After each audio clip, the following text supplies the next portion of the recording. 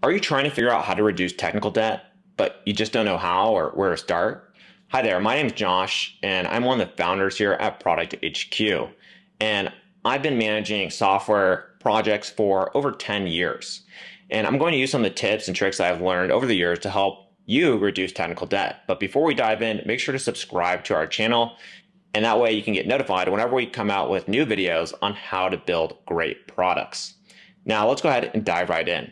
So before I tell you how to reduce technical debt, let me explain the different categories, as well as how it can be deliberate or inadvertent. Deliberate technical debt, which is sometimes called active debt, happens when companies consciously delay solving an issue in order to achieve a goal or a milestone. While inadvertent or passive debt happens accidentally or because of carelessness, like making coding errors or choosing the wrong platforms. Whether it's deliberate or accidental, there are 13 different ways in which it can occur, as you can see in the diagram on your screen. The first is architecture debt, which deals with issues in the project's architecture that ultimately affects performance and robustness and is rarely ever solved with simple interventions. Build debt refers to problems that make the build more difficult because they take more time and resources than necessary. And code debt deals with problems in the source code that negatively affect the code's legibility, making it more difficult to maintain. And the fourth is defect debt, which deals with the known defects usually identified during testing that the change control board knows should be fixed, but hasn't done so yet due to other priorities or limited resources.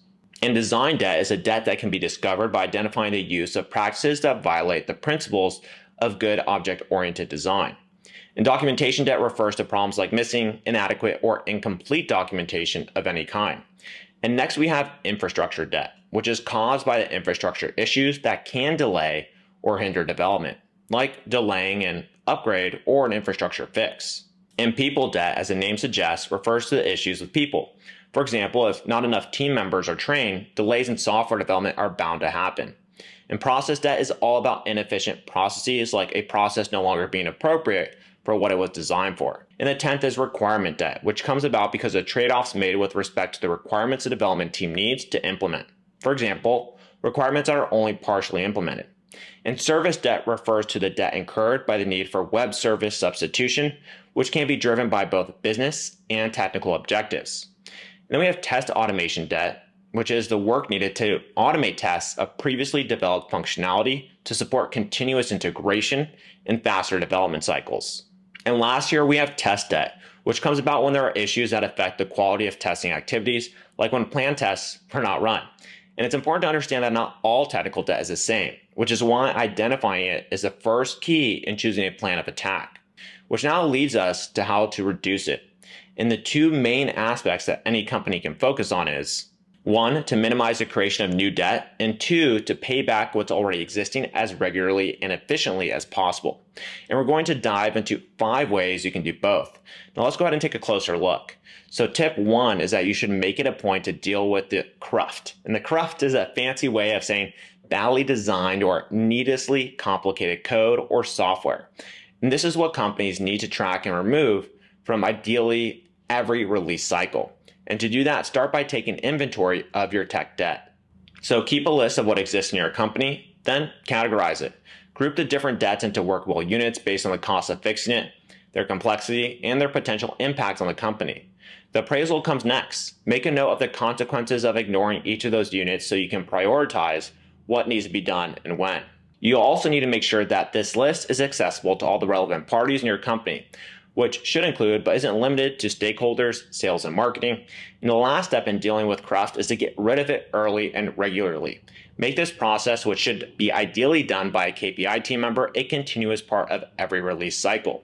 The second way to reduce tech debt is by not hiring low-quality developers and engineers. So 2 mindsets should be embraced when hiring developers and engineers, and that's value over price and quality over quantity. That's because low quality or cheap developers and engineers not only create more tech debt, but they can create it even when trying to solve what already exists. And in the end, the money saved by hiring cheap labor won't make up for new tech debt that they've created. And smaller teams with talented members will always operate better than bigger, less skilled ones. And tip 3 is to write high quality code. Writing high quality code goes hand in hand with hiring high quality developers and engineers. And you can ensure that your team does that by measuring the metrics of class couple familiarity, the depth of inheritance, lines of code, and more. It's important to reward high quality code and not high quantity code. A coding style guide detailing the best practices can make it easier for your team to not only write cleaner syntax, but also spend more time reviewing the code. And tip 4 is to turn to automated testing. Manual testing as a means of controlling tech debt should never be a long-term option. Automated testing is the way to go, despite it taking some time and effort to set up and maintain. In the long run, automated testing will help uncover craft more consistently and precisely. And the fifth and final tip to help you reduce technical debt is to keep a record of all changes. Now, this may seem like an obvious step, but you'll often find companies slacking off where keeping records are concerned. The development team should be responsible for documenting every change in a repository so that problems can be easily traced to their source and the debt can be documented.